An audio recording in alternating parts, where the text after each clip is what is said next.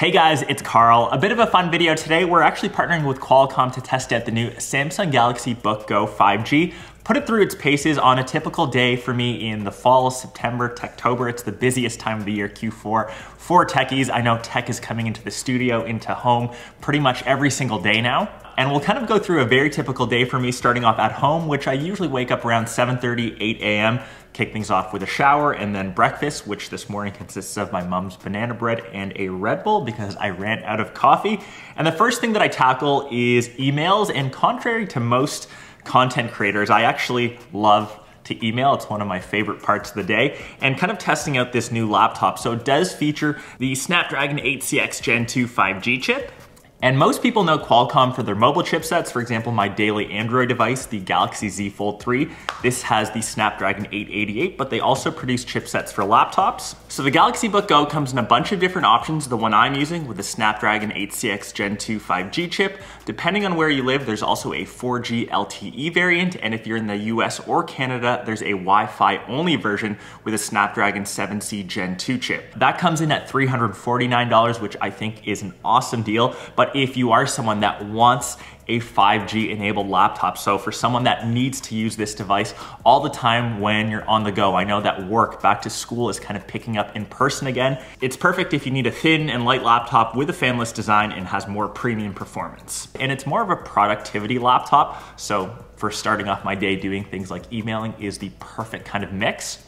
I typically spend an hour every morning catching up to emails that have come in from either Europe or Asia. Then I kind of quickly check the stocks once they open up. And using the laptop so far with the chiclet style keyboard, it's been great. It is made out of plastic. That helps serve two purposes. It keeps the device nice and light and of course cuts down on some of the costs. So after my first rounds of emails are kind of done for the morning, I switched to a bit of a personal project. And for those of you that don't know, I'm building and designing a house that both me and my girlfriend are moving into in a couple years. So I kind of browse through some inspiration for the day. So I either use a little architect book that I've got, and then I kind of go to this app called SketchUp, and it's the greatest app that I've used for kind of modeling and designing. And I'm coming from no background or a zero background of 3D modeling or 3D designing.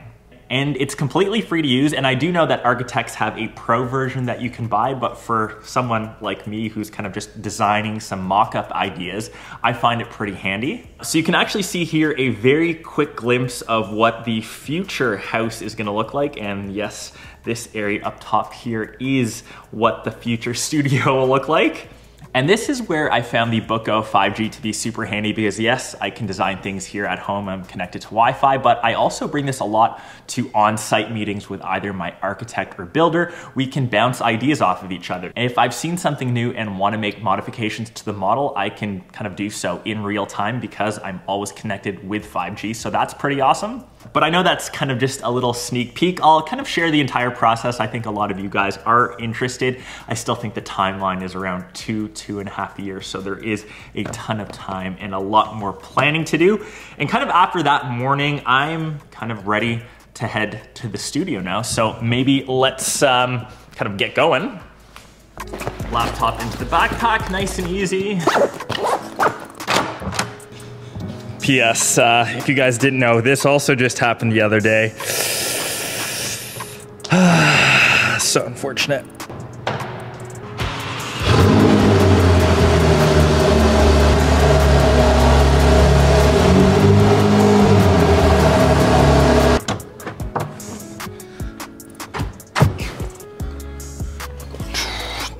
And here we are in the studio. And I guess the best part of being downtown Toronto, everything is around 10 minutes away. So this is a nice short little commute, and this can go on the reviewer table. The best part about being in the studio now is testing this to its full extent. The first thing that I actually had to do was hop on a Teams call. I unfortunately can't share the info because it's under NDA. The project code name is Project Cheetah. So if any of you can guess, big brownie points to you. The first thing that I did notice though was how good the video quality was. So we've got a high def front facing camera for all your Zoom or team meetings, whichever one you use. The display, like I mentioned, it is 14 inches, so it's a decent size, but because it's LCD based, because we're kind of keeping things on budget, the viewing angles, when you kind of go off axis, you see it does lose a lot of that clarity, but that's kind of expected. And maybe the best part, you can always hook it up to an external monitor, or if you want to go super extreme, this can support a dual 4K monitor setup, and that's always the best part about being in the studio. We can test these laptops out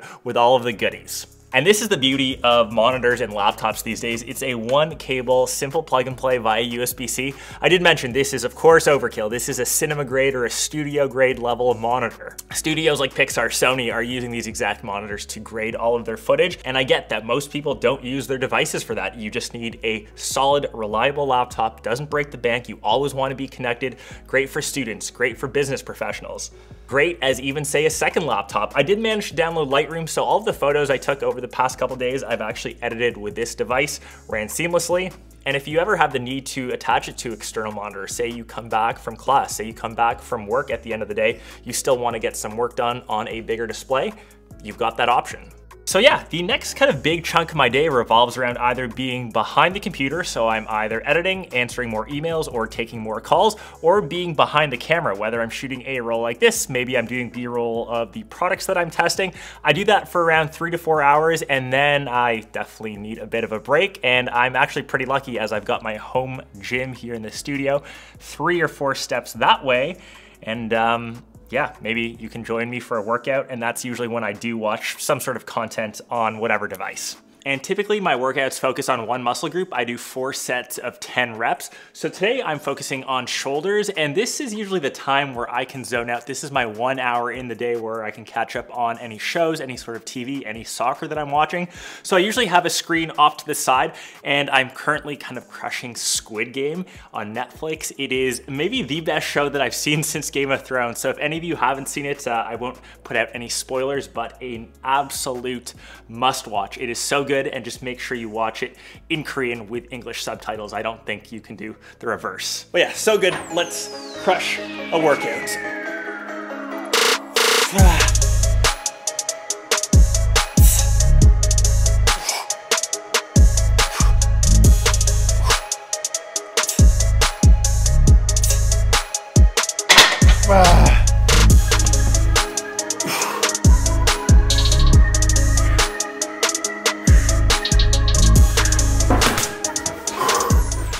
Okay, so just finished off around 45 minutes of a workout.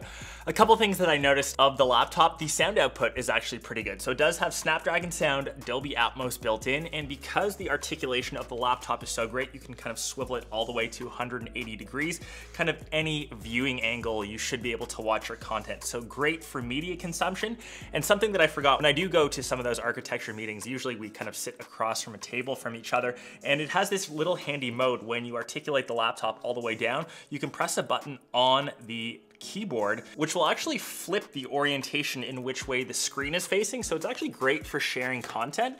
And overall, who, I guess, is this laptop for? So if we look at this one specifically, the 5G model with a higher performance Snapdragon 8cx Gen 2 chip, it goes beyond being always connected and staying on top of your emails. You can always download, upload, stream content, and it comes in a package that's an awesome price for a 5G device, and even in areas where 5G isn't fully available yet. For example, I'm up here in Canada. It still connects to previous cell standards with great speeds. The model down, which is the Wi-Fi only version with the Snapdragon 7C Gen 2, $350. That is super attractive to students for a budget device that just works really well. That's kind of the same price point as Chromebooks, and this of course has the full OS of Windows 10, soon to be Windows 11. And it's not exactly a slouch either. Even in the middle of my workout, when I kind of brought the laptop to watch content, I did pump out an email or two. I noticed that it wasn't even hot on the bottom, so it's a fanless design. It doesn't overheat, so the thermals are great. great. I'm not saying it's completely perfect. There are some compromises. You don't have a fingerprint reader. It's just the simple on and off button. It's completely made out of plastic. There is quite a bit of give on the keyboard. There's no backlit keys. But if you're willing to look past those things, I think it's a solid device. And as of right now, it's right around 6:30 p.m. So I've been on the device for most of the day. We are sitting at 69% battery life. That wasn't planned. That's the last thing that I want to talk about. The battery efficiency on this is just so good. I think this is a device that you could use for almost 2 days before juicing it up. And that's due to the efficiency of the Snapdragon 8cx Gen 2 chip, really similar to, say, their smartphones, for example. When they're not in use, they only sip on power. And before we end, there's still a couple things I have to do before the end of the day for me. I've got a soccer game. I'm gonna go out with some friends tonight, and I'll report back when I get back home. I still do one last round of emails before bed, and I'll let you know what the battery's like and give you my final thoughts. So thankfully I didn't record anything of that game. I missed an absolute sitter. We're back home. There's always another game. We've got deliveries. There should also be someone here excited to see us. I've got literally the bag lady right now.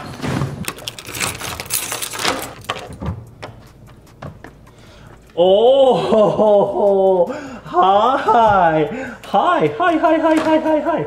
Hi, hi. Oh, look who's home. Hi, hi. Oh, hey, can you sit? This is the problem. Oh, you said, good boy.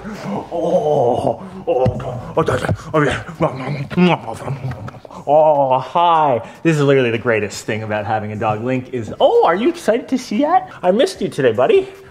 I missed you. So Link was with my girlfriend all day, and I'm about to go meet her, so I should probably shower. Maybe I'll give Link a little walk. Maybe adjust the white balance for a sec. Okay, I think that looks a tad bit better. As you guys can see, 9:31 and battery life check. I mean, technically, I haven't even used it since I came home from the studio, so still at 69%.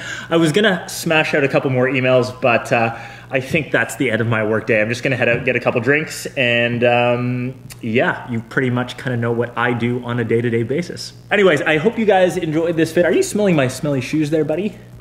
Don't smell those. I need to put those outside. Hope you guys enjoyed this vid. This was the Samsung Galaxy Book Go 5G. We'll catch the rest of you in one of my next ones. Peace.